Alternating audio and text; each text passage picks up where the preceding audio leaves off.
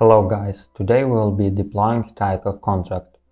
Although all the information is available on the Taiko website, I decided to show you how it is done in this video, so let's start.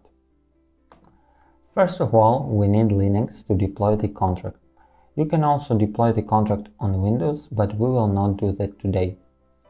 To deploy the contract, you can use the server on which you have the Taiko node installed, and if you haven't seen my video on installing Taiko node, then go to my YouTube profile and watch it.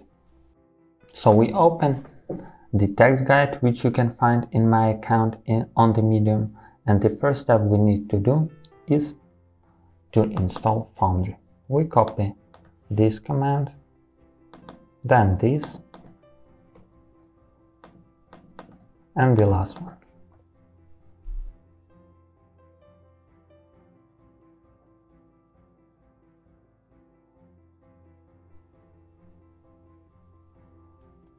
Great. So we have installed Foundry and now we can continue. The next step we need to do is to create a project with a simple name Hello Foundry. Then we change directory to this Hello Foundry. And now we can deploy a contract, but we need to change some text here. So we open a new tab, paste our command here and change your private key with your real private key from MetaMask. Paste it here, copy all of this and then paste in my terminal. Hit enter and wait some time.